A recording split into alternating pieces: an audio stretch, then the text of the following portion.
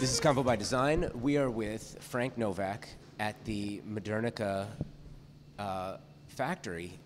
Really excited as part of the programming at the LA Design Festival. You and your brother Jay started the company Modernica in '89? 1989, yeah. 89. Why did you start this company?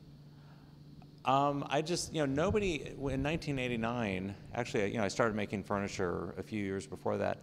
Nobody was making these pieces. Nobody made, like, the shell chair, and so much of the stuff was not available. And I was building sets for, like, Roger Corman Studios, and a lot of, I was doing different set building. I thought, oh, this stuff shouldn't be that hard to make. So I started making it, and nobody was doing it, and I got such a great response to it. I kept coming out with more models.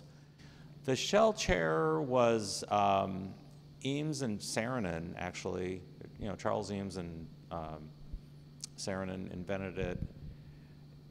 The original version in the mid-'40s, they each went on to do their own version, and the Eames version came out in 1950, and he did want to make it in metal, and the gentleman who I used to work with, Irv Green and Salt Fingerhut, went to his office in like '49 and convinced him that they could do it in fiberglass, and they also offered to pay for the molds, which was that was the big hurdle in making the shell chair. Was making it out of steel was prohibitively expensive, and he couldn't get anybody to do that. And Saul and Irv offered to tool it up and get it going.